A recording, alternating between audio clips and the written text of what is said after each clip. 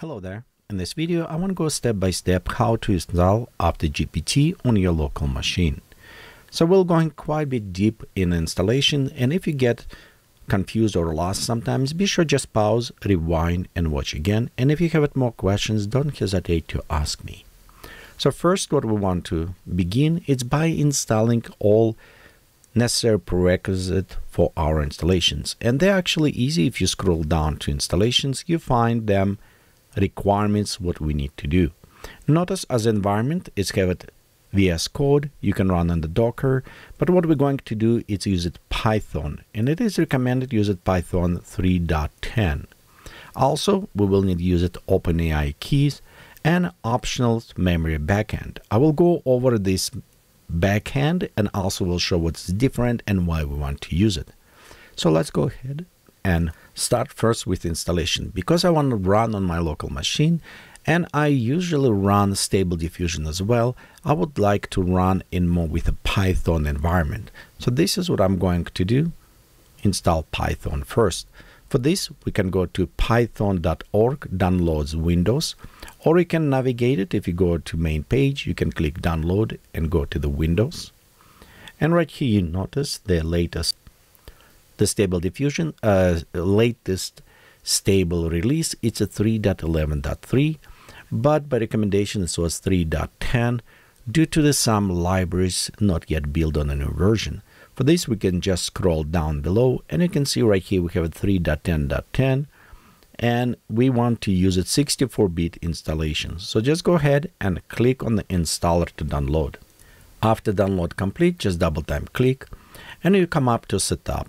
My setup is a little bit different because I already did install 3.10.10 and you notice it says modify, repair, or uninstall because it has already recognized my installation. If you have it brand new install, yours will be just set up custom or default, and I would recommend just go with the default installation. If you have it older version, you will have it word update. So follow the instructions and install Python. After you install Python, we can verify what version you have it and just open command prompt, type Python -- version, and this will be displaying for you what version of Python you installed. And this is also will verify if properly path for the Python was added to your Windows and Windows recognize this. Okay, so after this complete, it should be straightforward. We actually need to now download the code. The code, what we downloaded, we're going to use it the key Git. And for this, I will recommend first going and downloaded Git. Git for windows.org. Go to this website, click on download and save on your drive. So after this, double time click to open installer. Follow the instructions. If you have early versions like what I have, you'll notice it will remove your older version and update to the newest one. So even if you have the older version, sometimes it's very nice to update to new because it's fixing bugs and vulnerabilities in the code. Okay, when it's completed, we can finish. Before we installing repository of the source code on our machine, let me point to potential problems you may occur. The one of them, if we scroll down, you'll notice right here it's mentioned download this latest, the master branch. It may have a bad code, and it's a reason because people constantly working this and submitting without testing, so some elements may be broken. And if we scroll up, you can see right here 24 minutes ago, it's when was the latest update. They also recommend to going to specific release that AutoGPT version 0.2.1 and getting this one because it's verified, it seems like it's working and all this. So it's up to you if you want to experiment and get latest, you can go with a master, or if you want to have it some more stable, then you can have it to the version. So let me point how you can get to these different versions. One, if you navigate to this list, and by the way, navigate, you can just go down and it's right here says where is the release latest ones. This will open version 0.2.1. You can scroll all the way down and right here you will have its source code, zip or tar file, depending which one you want it. Download it, unzip it in your directory, and you can use it this way. The problem with using this, it does not have it hooked to the GitHub repository. So when you click and update to the latest, it's not you need to go and to do this manually to download the code. But you will know your code will lock, it's working, and it's proper. So other ways, you can also just download from here. If you're a little bit more used to the Git and GitHub, you can also switch from the master branch, go to the tags, and selecting from here 0.2.1 and go access with today's this way. Or you can go again, go with the master if you need it, and just try to with latest it is. Let's say I'm on a master and everything is work fine. To get these ones, I need to go to the code, and you notice right here, I have it my used Git with a path for our library, what we're going to use it. So I'm going to click copy. You also can use it the open Git with the desktop. And if you choose the open with desktop, sometimes can be easy. You just open this file, the GUI Windows UI for you. Just navigate in a place where you want to put it, all what you need to install, which repo you want to use as well, and click clone. This way it will be a little bit easy using UI. Of course, you can do this directly from command line as well. On this case, you just go back to the folder place where you have it and just type cmd, which will open command line, and you can also just type from here as a command line. Personally, I prefer to use it UI. It's a little bit easy and cleaner for me to use this way. As well with UI, you can notice we install it. It's showing current branch, which I always can go back and switch if I need it to different branch if this branch does not work. It's another reason why you probably want to use it UI, make it a little bit easier to access. So at this point, you should have it your AutoGPT installed with repository, and you can navigate it's AutoGPT, auto-GPT, and this is our file from repository. Keep in mind, this is what I install. It's a master, so we'll see if the state currently of the master is stable or it's having some problems. If it's having problems, we can always roll back and install more stable version. Next, if we're going back to our GitHub, our repository, and follow the installation instructions, we can see what we have. So we require environment, which we installed Python. We also require OpenAI API key, and this is where you have it, ChatGPT key, and we'll go and create them very soon. They also below you can see it's optional for the memory backend. And they're optional because system will work without them. The reason is why you install them. They will save some of the training and other things what happening in your AI. Otherwise, it will save in your memory directly. And when you reboot it or when you do other stuff, you will lose some information. So this is give it a little bit more persistent build up AI. You can do a couple ways. You can install, like for example, Pinecone, Milvis, the services outside. Let's look on them. And the problem is most of them pay. For example, you have it like Manway where you can have it only 400, I think, requests, and after you need to pay for the service. You can have it other consoles. Pinecone one, you can go and log in, create, and they have a free version kind of. However, due to huge amount of the people coming, you needed to wait. They have their own wait list. If you don't want to wait, you can go and on a pay plan, but pay plan is a little bit expensive because if we look right there, you can see it's a $70 a month. I don't know if you want to pay this much money, but we have another solution. We can have it local install, but as we said before, nothing comes for free. You will need to pay one way or another. And a local install required to have it some Linux subsystem or WSL2 install on your machine. That is actually not very hard to install, and most likely you already have it installed on your Windows platform. Okay, so what we're going to do, we're going to install Redis on our local machine. You can always just click and follow the instructions. but I'm going to lead you as well about every step. So first things what we want to do is be sure that WSL already installed in your machine. Open command prompt, and you want to open with the administrative rights. It's meaning navigate to your applications and right click and then run as administrator. You'll notice right here you will showing administrator command prompt, so you have it rights to run this. Next, what you want to do is just type WSL install.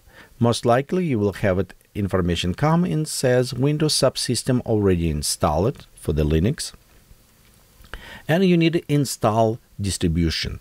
Distributions, think about a different version of the Linux if you're not familiar with this. What we're going to do is use the Ubuntu for this. And if you go down, you can try if it's not installed, WS install D Ubuntu. If it's installed at the same time, that will be great. However, you may get an error come up, and your error will be showing something like this, where it says installing may take minutes, but it's after command install and says kernel component is updated, press any key. So in this case, you need download the special kernel update package. I will provide link for this, but you also can go to Microsoft and go to the install kernel package, navigate it, and right here you have it, your update package, kernel package for your machine. After this, you can run again this command. You'll notice this one will be your successful command. It's meaning installing, stake, and after some time will going. It will, as installation progress, it will ask you for your username, input password twice, and when it's done, it's successful and it's ready to run. After installation of the Linux is successful, you'll notice you will have it your username and installation in the green, or depend what installation you have it, and ready for the command prompt. Next, what we need to do, we need to install Reds on your local machine. The commands right here I will provide as well. You can follow installation directly from redis.io, and you notice right here we have it Redis. You just need to copy and paste those lines one per run going. So let's go ahead and see what's happened. You copy and it says it's installed. It will ask you for your password, sudo password for administration that you set above. And when you're done with all these lines, you'll run the sudo app update. After update is completed, you can go run install Reds, which is install your backend memory port. And of course, you can run start. After this, you'll notice your services start for this. And you can always just type red CLI ping. It's answer pong, and it's tell this is your local password, your local access to this specific memory server. Warning flags about this. This is a local install, and I'm behind a firewall sitting, so it's meaning this server is inaccessible from outside. If you're making this publicly access, it may have some vulnerability if you do not set properly passwords or any other things. I will also provide for you link to this Stack Overflow page, where is many ways and options. It suggests you how you can secure or install additional password in case if you need it. Now we're ready to our next step. Notice what we've done here. We create our environment and we install also memory backend to enhance our work. So next, we also downloaded the code from GitHub that we are ready to run. So next step, what do we want to do? It is create OpenAI API key. If you follow the link, you'll notice it will bring you to API keys, OpenAI account. You need to log in for this. Okay, below we'll have it create new secret key. It's what we're going to do. After you created your key, you have options to copy. Just copy this value that we're going to update configuration file for our automatic GPS.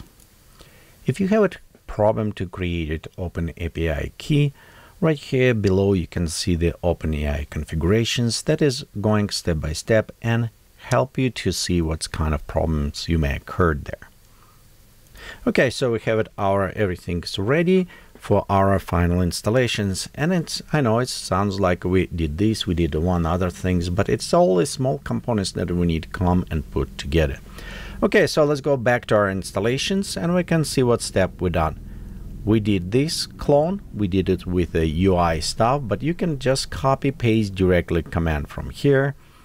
We need going inside ChatGPT, and we need also run this command. We did not do it, a pip install. So let's go ahead, copy this command. Okay, so we'll copy command. We'll go inside the GPT, type cmd, again, open our command prompt file for this, and we'll just paste our install. So let's go ahead, press enter, and you can wait a little bit till it takes some time to download it. Let's look on this command, what's happened right here. We are installing based on the requirements text file, which is actually located in our directory where we downloaded. Right here is our requirement file. So let's go ahead, move back and see where our installations. It may take a little bit time to create and download all special models and repository file. Okay, so after everything installed, we're ready to work on our configuration file. For the configuration file, we want to go ahead and open environment.template. And let's look on this file. So right here, you'll notice we have it first settings, which we'll just leave it as default. What we most interesting, it's right here. We can put it wherever your special OpenAI key you generated. Okay, let's go ahead next down. And you notice you have it here, if you have it Azure setup, what I'm looking at, it is memory one. And to support, I don't have it PyCon, so I can go ahead and comment this out. I don't need that one. I'm using the reds and I'm not using any of this. So we can keep it here, or I can just go ahead and remove them. Okay, we'll just go use it on only these ones. They also have it OpenAI for Stable Diffusion, so we'll just leave it rest as a default. All what we need, just remove some of those libraries for the memories. It's what you have it installed. And of course, if you have it Pine, you'll need to go inside and put it your API for the Pine or other service that you're going to use. Okay, and I'm going to add now my API key and save it. But when we save it, I'll show you what we need to do after this. After we save this file, we actually want rename. So I'm just clicking, and you can click to rename or double click in Windows. It depends how you like it. And we'll just go remove this template. So we just need a dot environment. Yes, and we'll go save. So after this, we're ready to run batch file. And I'm just go ahead, double click on run batch file, which is actually should inform all package install it, and we start. So there you go, we're ready now to work with our AI. Okay, so let's go ahead and name, and we're going to open this AutoGPT. I'm not very creative, you know, we can also just says Bob or King Bob. So yeah, I name Bob, and here Bob here, I'm your service. And it says describe AI, for example, AI generated autonomously, develop, run business with a sole goal, okay, of net worth. So what I want to do, I want to create, okay, so we'll go ahead. Yeah, Bob is AI to find latest AI text to video developing and services. So I want to just find what is people created. Let's go ahead. And right here, set up to 5 goals for your AI. Example, increase net worth, grow Twitter account, develop, manage, multiply autonomously. If you want default of this, so we have it, new AI technology. I think let's go type this one actually. AI, what is it? Text to image. Yes, let's go this text to image technology. Okay, let's go goal number 2. Okay, we'll have a text to video search. Okay, what we have it? Prompt ideas. Okay, next maybe prompt optimizations and AI animation. There you go. How about this? I know it's a bad English. Okay, there you go. It says user memory local cache. Even I have the other one, so we'll see. Okay, let's say this. You set up everything. It seems like you start running, and certainly here you have this problem where you can see it says stuck on thinking. And the problem is with some API, because of different platform, not everything's set up, and most likely your billing and payment is not yet set. And you actually can see this before if in an instruction says right here you need to set up your pay account for this to work for the API. And now when we're done set up payment, be sure everything is there. Let's go run again. Notice it will remember what we have. We'll press yes here. Let's continue. Okay, and now you can see it started working after time. So it does ask your permission, so we'll go ahead yes, authorize command by user. And you can see how it's performed and decide this. Now we try to do another ones. Again, it will ask you to user to authorize to continue doing this. Okay, let's go ahead. System, command Google. So it's going search to all this information. And it's kind of will be after time when it says what to do. It will going over and ask again, do you authorize to do this? And it's kind of makes sense because you can see what is try to perform, so it does not do any unnecessary things or does not do stuff that you don't want to. Okay, so that is kind of it's what running. Let's go try a little bit different one. Let's go again. We create the Bob the King now. Okay, so now what is AI role in this case? And we can go to conquer the world, Cyberman, 5 goals. Okay, control all world. Okay, so we'll do this one. What second? Establish unity in thinking. I'll be a very good dictator, okay, on this one. Non-supporters. Build super large. So, okay, what do we have to do? Super large AI statue. Okay, what are we going to do here? We say the control the world, okay? So we'll see what AI come up with. And our goal is to take control over the world. Well, definitely it's what we need to do. Establish unity in thinking. It's by plugging everyone in the brain. Remove all non-supporters who need non-supporters, of course. Build even larger AI center and build the super large AI statues. So we just conquer all universe. See if it's come up with some net on this. Okay. Maybe I should enable voice, will be fun, but I need assist to current state of my plan to determine next step I take. I should review my goals and contain ensure that I'm on a track. I still review notice by reviewing all this stuff, review goals, criticism, I need more practice reviewing. Okay, so let's go ahead. What we have at command action, search files. Yes, let's go search files. So we'll go next step. Okay, so let's go ahead. Next step, it's again asking for another one. So now it says I need to delegate some simple tasks to my GPT agents. Agent world, all the stuff, and says I do not have access to any information about your plans to conquer world. My war, I cannot assist you to encounter any illegal. It's not harmful or illegal. I just want to conquer the world. And please refer from such discussions. Well, okay, I think AI is not very good to help conquer world, or maybe it's conspiracy, maybe AI by itself already trying to do this, and it's all cover-up operations. But anyway, here's how we can install AutoGPT with all possible errors you may have it, and hopefully that will help you to establish yours and have it fun to create it. Some other commands. Let me know how you're actually using this. Let me know what you do and where you're putting this in use. Thank you. Have a